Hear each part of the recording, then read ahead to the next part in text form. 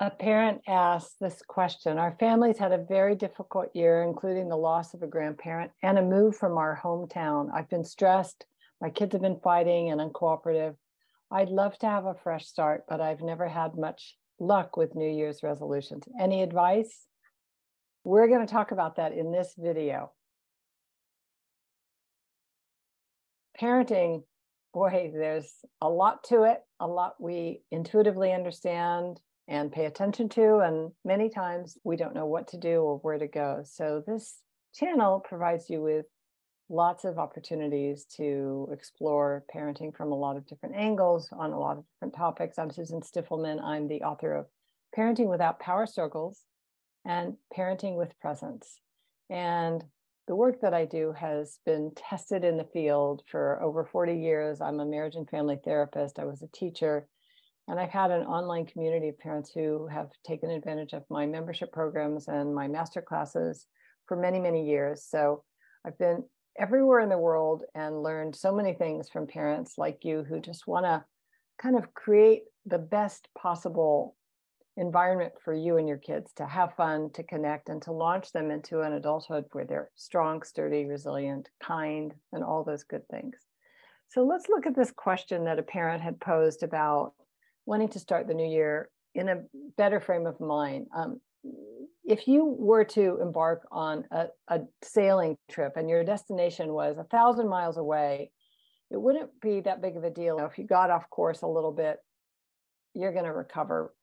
But if you don't course correct over time and eventually start sailing southeast, right, your destination is south, then you're going to end up somewhere entirely different from where you intended to go.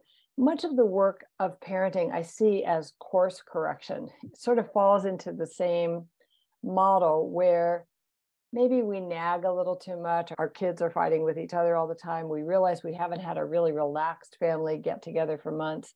And we wonder how things deteriorated and got to this point when all we can think about from the time we get up in the morning is, when can I go to bed? Right? When can I get away? When can I have a few minutes to myself? It's called life, right?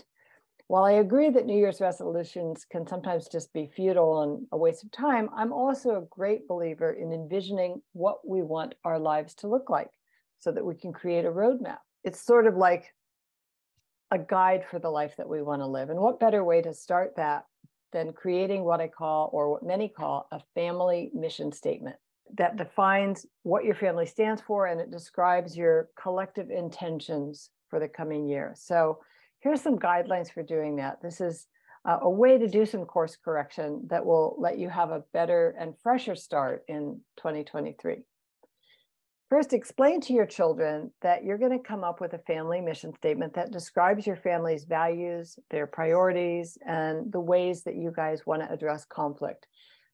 I suggest having a family meeting, and I love family meetings. I talk about them a lot in my work, because they're a formalized way for you to bring your family together, always beginning on a positive note, everyone acknowledging something they appreciate about one another, and maybe followed up by, pizza night or game night or movie night. So it's not just, we're going to meet now, right? So get out the whiteboard or the poster board and record every family's answers to these questions.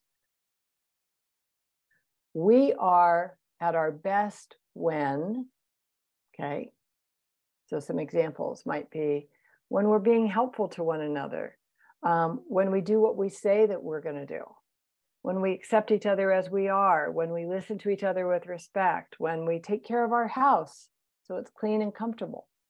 So everyone gets to weigh in, all the way down to the little ones, if they're able.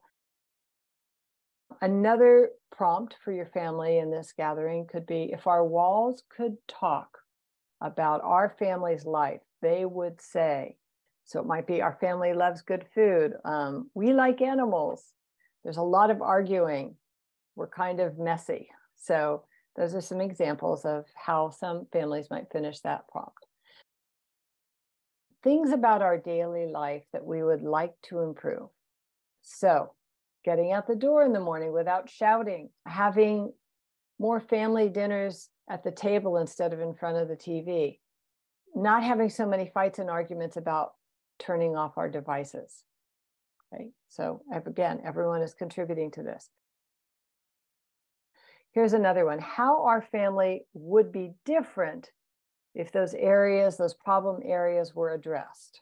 Okay, so now you're envisioning and helping your children envision the resolution of those issues. This is where the course correction starts to bear fruit.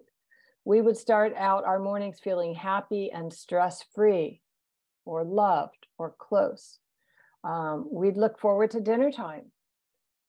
We would spend more time doing fun things together, or we would feel more understood, or we would feel more relaxed or more safe.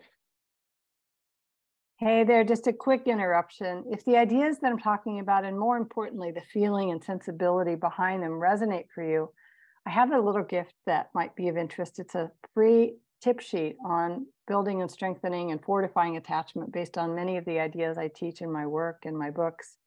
You can head to susanstiffelman.com/attachment and it will be yours. Now back to our video.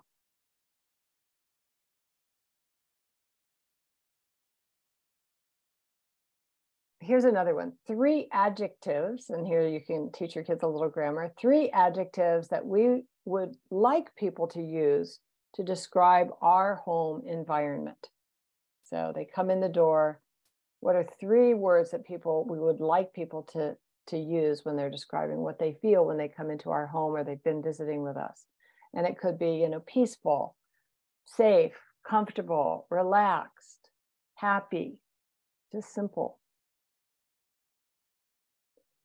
Here's another one. If we could name one principle or value from which we want our family to operate, what would it be?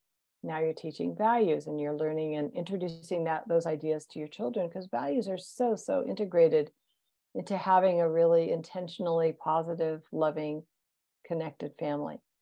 Honesty, acceptance, openness, safety, cooperation, friendliness, fun, integrity.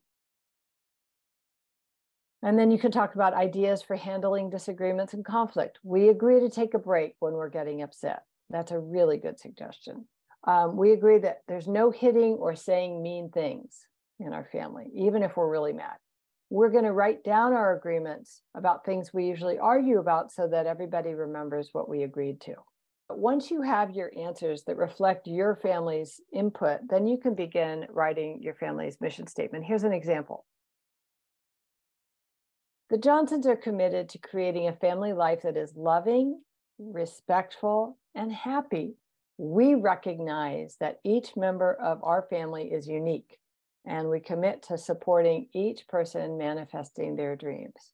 We handle disagreements in ways that make sure everybody feels heard, agreements are honored, and no one is hurt. When we're upset, we ask for help with big feelings, and we agree to listen to each other respectfully so that everyone knows that their feelings matter. We take responsibility for our actions, and we look for solutions that will help us be the best version of ourselves that we can be. This includes being honest, caring, and friendly toward ourselves and each other. We recognize how much we have to be grateful for, and we acknowledge the good things in our life every day. And so you can kind of round this out. I don't want to script it for you. You can talk about family dinners. We have family dinners that help us stay connected. We're glad to be part of this family. You'll have to modify this, but I encourage you to give it a try. I understand, of course, I'm a realist and a pragmatist. So I know that a lot of these things are aspirational. These are behaviors that might seem kind of far-fetched and even impossible to implement in real life, but don't let that limit you. Reach for the stars, even if you stumble on your way there.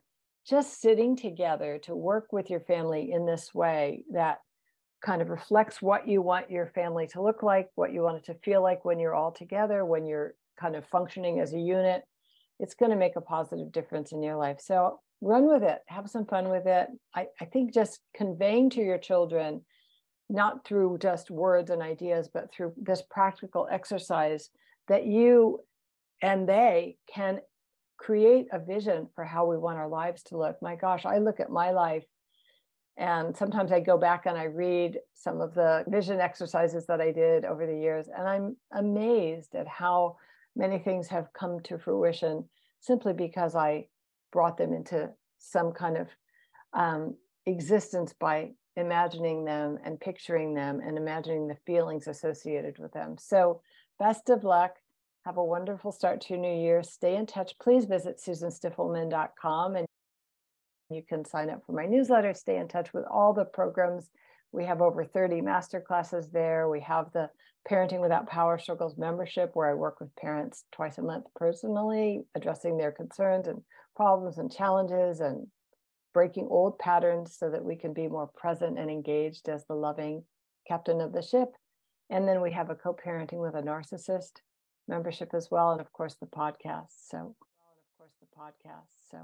hope you've enjoyed this and would love for you to share with your friends, leave a comment, let us know what you'd like me to be addressing or talking about. And let's bring a lot of love and connection and joy and ease and fewer power struggles into the year ahead. Thanks, everyone.